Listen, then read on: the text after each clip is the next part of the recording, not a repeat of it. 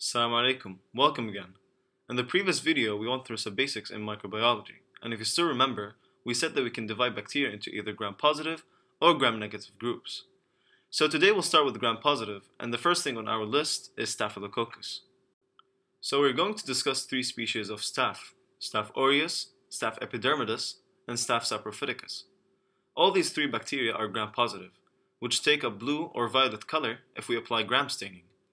They are arranged in clusters like grape. Generally speaking, both Staph aureus and epidermidis are known to cause nosocomial infections, which are simply hospital-acquired infections. Let's start with Staph aureus. Staph aureus, which literally means golden grapes, is how it looks under the microscope, and it looks golden in blood agar. Now for the features of Staph aureus, the most important protein is protein A.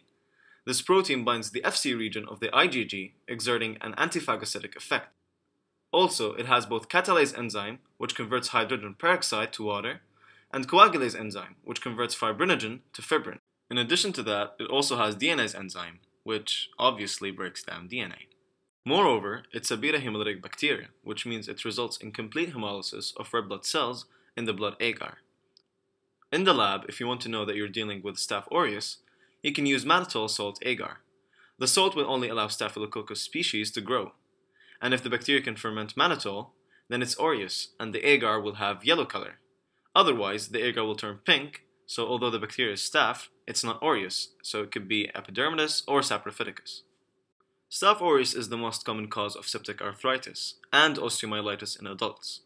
In addition to that, Staph aureus can cause many skin infections, acute endocarditis, which is inflammation of the heart, and since Staph aureus is normally present on skin, IV drug users are at higher risk of getting endocarditis. Staph aureus also produces some toxins that can cause some serious problems in humans, and they are toxic shock syndrome toxin. This toxin is considered as a superantigen, which has a very high affinity to T cells' MHC class II receptors. After binding to it, and due to this hyperaffinity, the overactivation of T cells will result in cytokine storm, which can be fatal for the patient. Then we have exfoliative toxin, which causes scalded skin syndrome. And lastly, we have enterotoxin, which causes rapid symptoms of food poisoning.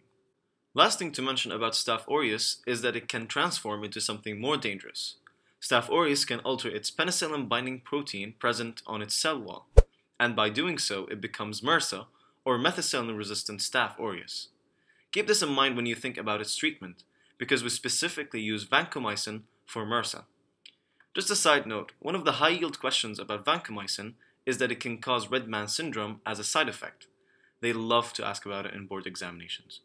Now let's talk about Staph epidermidis.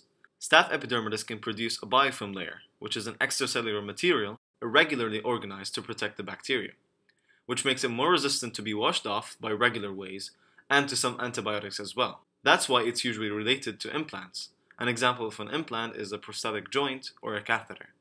Interestingly, Staph epidermidis is the most common cause of endocarditis after artificial heart valve surgery. Along with Staph aureus, Staph epidermidis is normally present on our skin. And again, that's why penetrating the skin with unsterile tools can result in serious problems. And now we'll talk about the last organism in this video, Staph saprophyticus. There isn't much to say about Staph saprophyticus. It's usually related to sexually active females in whom it can cause urinary tract infections. One thing to distinguish between Staph epidermidis and Staph saprophyticus is that the latter is novobiocin resistant. Now to summarize the enzymes that these bacteria have, that helps us in lab testing by the way.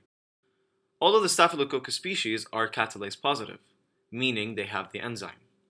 Staph epidermidis and Staph saprophyticus are urease positive, whereas Staph aureus is negative for that enzyme. I will explain the urease function in a moment. And only Staph aureus is coagulase positive, which we already talked about before in the video. Now for the urease, and what it does is that it simply breaks down urea into ammonia. And then this ammonia would raise the pH around the bacteria, allowing it to survive longer and be able to colonize. Because this species of bacteria prefer an alkaline environment, thus, the urease is considered as a virulence factor for it. And that's it for the first part of gram-positive bacteria. I hope you enjoyed. Please give us your feedback so we can improve in the next videos. And don't forget to like and subscribe to get our latest new videos and explanation. See you later.